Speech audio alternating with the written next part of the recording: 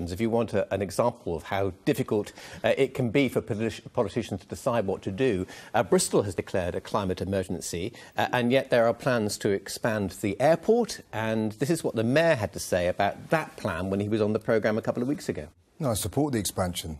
I mean, you can't dismiss the thousands of jobs that are tied up and the thousands of jobs that have come this way with a simple catchphrase. If you don't empower and you don't have to make decisions, you can go on single issues.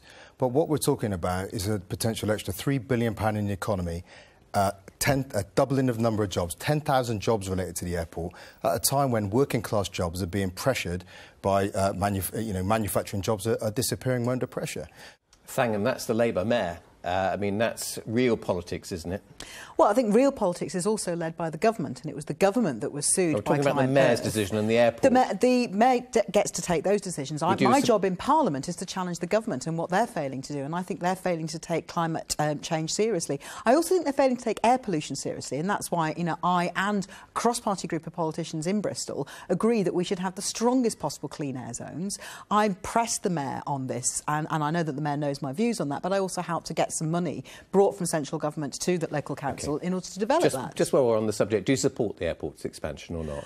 Well, in a word. No, I don't think things are that straightforward, to be honest. I actually have great concerns about an airport expanding when we have a crisis in climate change. But it's bigger than just airports, isn't it? It's also about renewable energy. It's also about making sure that cars are not being used as the public transport method of choice. Let me just bring Molly back on this, because there is a price, isn't there? It's easy to demonstrate about climate change, but actually it does mean taking fewer holidays, not using the car so much, perhaps not using so much new technology, charging your phone all the time. Do you think that side is understood, particularly by these young demonstrators? I mean, if no gap years, no skiing trips. I think what the young demonstrators are saying is they're sick of people saying they care about their grandchildren and empty words and not following through. And I'm afraid that the decision by the Mayor of Bristol, Marvin Rees, to support airport expansion at the same time as he says he supports the climate emergency, it just doesn't make any sense at all. Greens are completely opposed to airport expansion, and as you say, we do need to change the way we behave.